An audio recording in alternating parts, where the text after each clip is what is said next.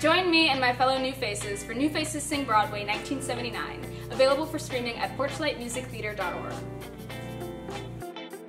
When I was about 7, we moved down to Texas, and I lived there for 3 years, and that's when I first wanted to do theater. Like, I wanted so badly to be at a school that did theater, and I wasn't. I was so bitter about it. So then we moved back, and I went through a wonderful high school that had a great theater program. My favorite role that I've ever performed was Veronica in Heathers. That was so fun. It's just a great show, lots of great belty moments.